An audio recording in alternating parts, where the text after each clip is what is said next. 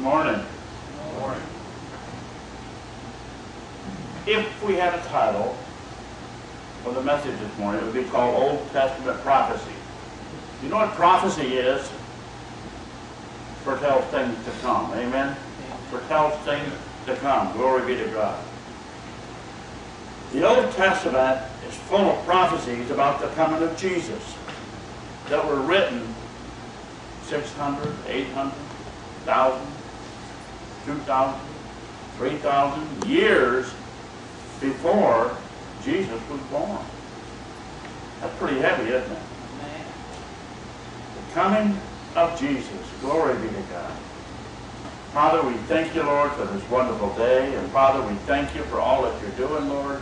Father, we thank you, Lord, for the finances to pay the bills here, Lord. And Father, we thank you that the Holy Spirit is here and in us, Lord. And Father, we pray over this city. We ask you to put a hedge of protection around this city, Lord, because of that hurricane coming, Lord, and from the tariffs that seem to be our enemy, Lord. And Father, we just ask you to protect the United States, protect Jacksonville, Florida, Lord. And we commit this service, this church, into your hands. In Jesus Christ's name we pray. Amen and amen. Amen. Prophecy, ladies and gentlemen, is a blessing. Amen? Amen. Prophecy is a blessing. Hallelujah. Blessed is he who reads and those who hear the words of this prophecy and keep those things which are written in it, for the time is near. Revelation 1:3. Also, keep in mind about Revelation 22:19.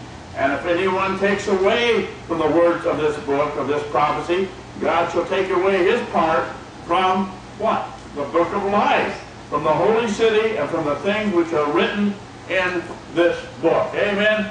And you better be careful, glory be to God. You better not mock the Word of God. You better not make fun. You better not take words away and add words to the books of this Bible. Amen? Amen. Revelation is the only book that offers a divine blessing to those that read, hear, and keep its word. Amen? Amen. Are you keeping his word? Jesus said, if you love me, you'll keep my commandments. Amen? You will love the Lord thy God with all your heart, with all your mind, with all your soul, with all your strength. And you'll love your neighbor as yourself. Sometimes your neighbors aren't very nice. I wish we could get our neighbors to come to church, glory be to God, to hear the word of God, to be set free, hallelujah, because they're in bondage. I say, how are we in bondage? We're not a slave to anybody. You're a slave to sin, amen? You are a slave to sin and you need to be set free, glory. Prophecy influences lives, doesn't it? The value of prophecy is its ability to influence a person's present action, hallelujah, by both promise of blessings and also by threat of impending judgment.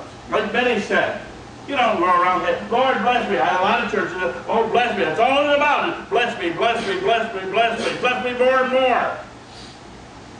You know what I pray here? I say, bless the ministry, glory be to God, so the people here can be blessed. Amen? Amen. I say, thank you, Lord, we've got enough, hallelujah. We thank you for what you've given us, hallelujah.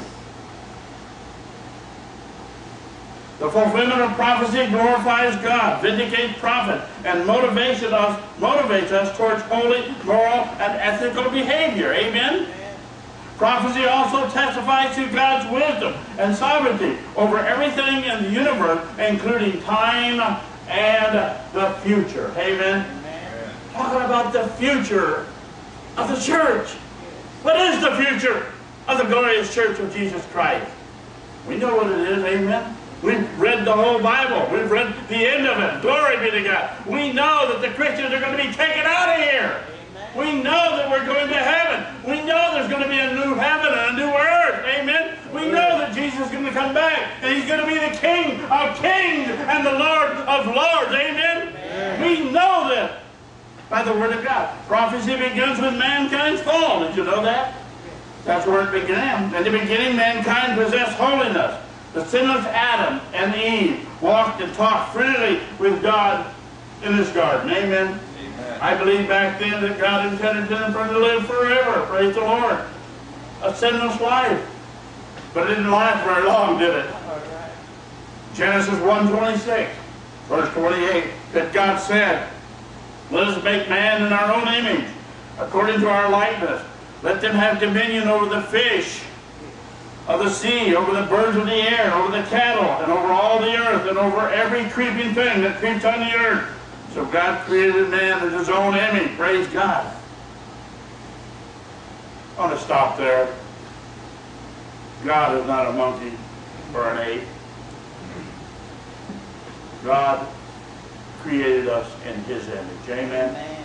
God created us in his image. Hallelujah. So God created man in his own image, in the image of God. He created him, male and female. He created them. Then God blessed them, and God said to them, be fruitful and multiply, fill the earth and subdue it, and have dominion over the fish of the sea, over the birds of the air, and over every living thing that moves on the earth. Well, with the fall some 6,000 years ago, everlasting life in direct communion with God was lost, wasn't it? Completely lost because of what? Disobedience. Oh, the people of God were disobedient. Even the Israelites, they were disobedient. God even killed the Hebrews because of what? Disobedience. And aren't we living a life today of disobedience? A lot of us. Praise God. The Bible says all have sinned and come short of the glory of God. Man, these people that say, well, I'm okay. I'm okay with the man upstairs. Everything's just fine. I don't sin. Well, like I said before, you just lied.